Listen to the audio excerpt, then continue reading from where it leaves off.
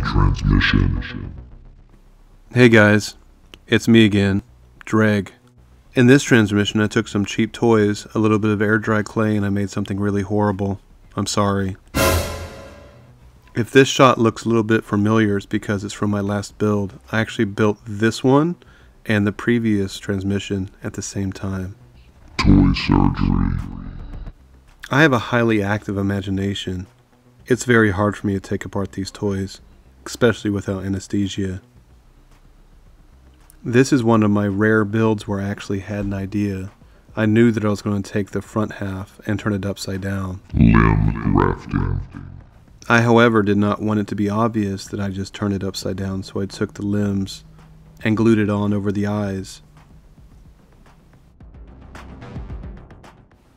I go in a little bit with some air dry clay and clean up and give it some shoulders. After removing the tail and head from this bison, I reattach its new head. I saved the head from this bison. I don't know what I'm going to do with it. I thought maybe making a tiny mount? I don't know. What are your ideas? Leave a comment below.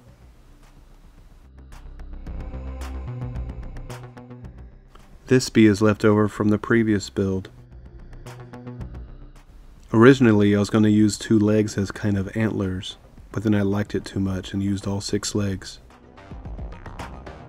After I glued the legs in place off camera, I went back with extra super glue and baking soda to make sure the bond really stuck. Can you imagine if toys were alive? Dreg would be no better than Sid off Toy Story.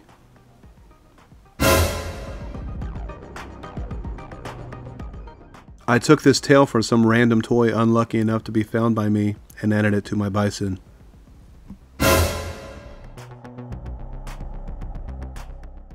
All their limbs are in more or less the appropriate places, so I take air dry clay and hide the seams. I found that air dry clay is easier to work with if you wet the surface and then work a little bit of extra moisture into the clay itself. The wet surface helps the air dry clay to bond to it easier.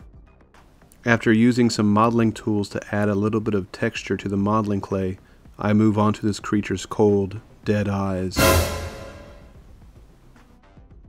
I'm using a Dremel to carve out his eye sockets.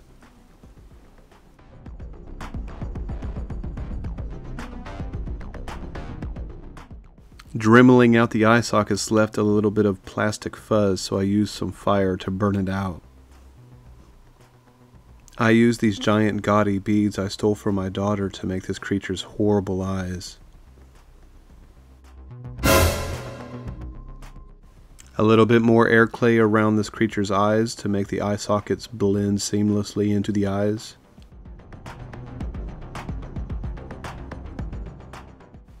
I can't think of anything more I want to do to this creature, so it's time to paint it.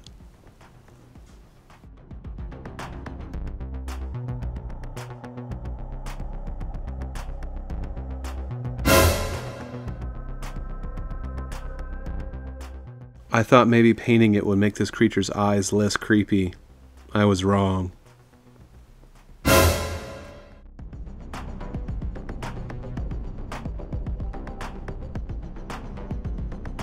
Painting.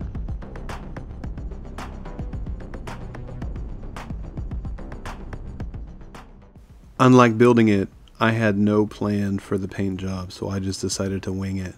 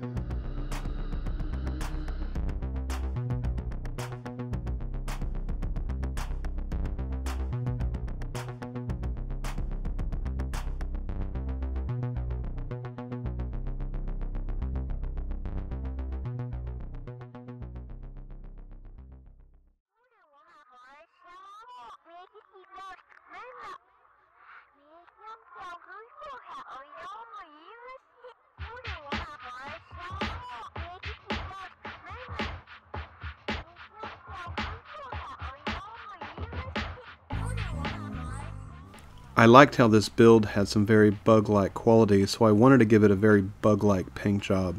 So I added these very garish and gaudy polka dots.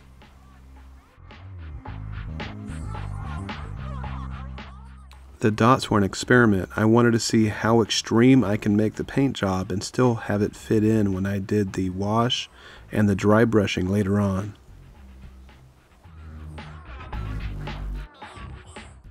Then I painted the eyeballs a very, very bright blue.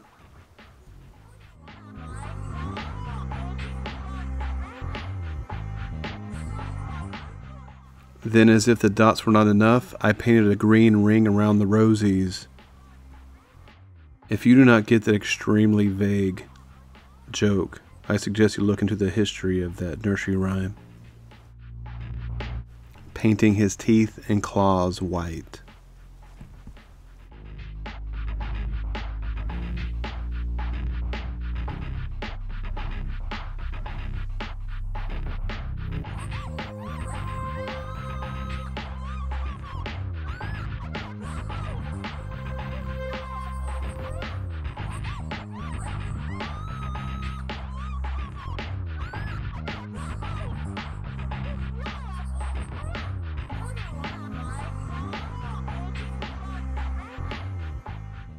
Adding a little bit of dirty paint water to some burnt umber acrylic paint.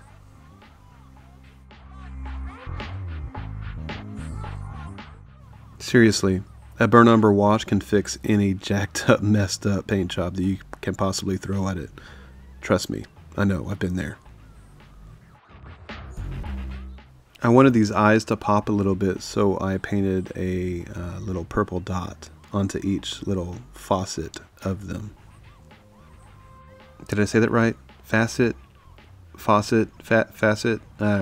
You get the idea.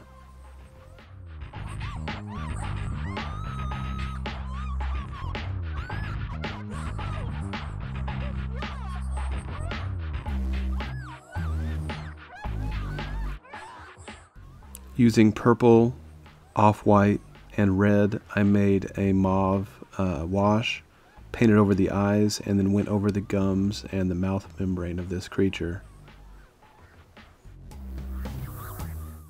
And because no creepy bulbous eyes are complete without a mucous membrane, I made a red wash and made it look like the eye sockets were very irritated.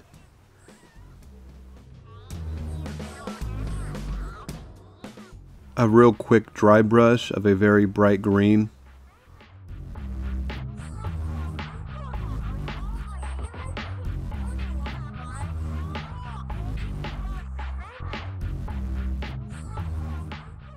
Then I dry brushed some silver over the eyeballs to make them shine.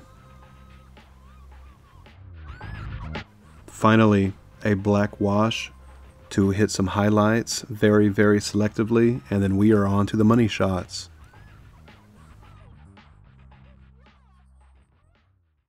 Money shots. Hey guys, thanks for watching this transmission. Leave a comment below, let me know what you thought of this build. Also, please hit like and subscribe if you haven't done that already.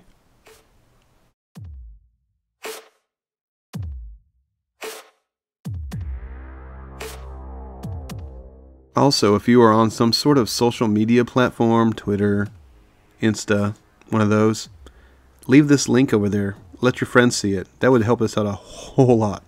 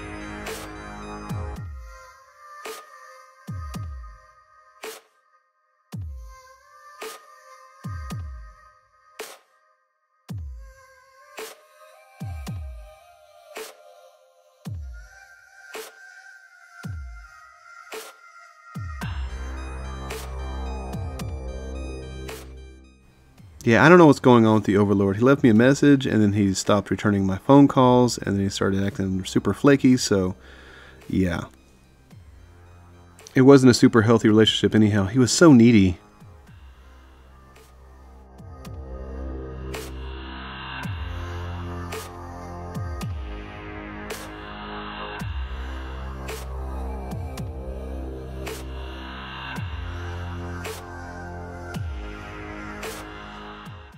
Alright, so I'm going to shut my mouth now. I'm going to let you enjoy the rest of this and listen to my fat beats.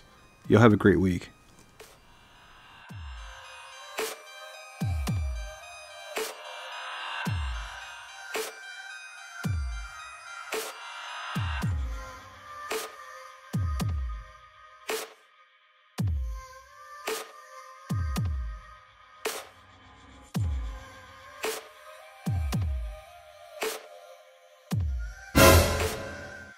End transmission.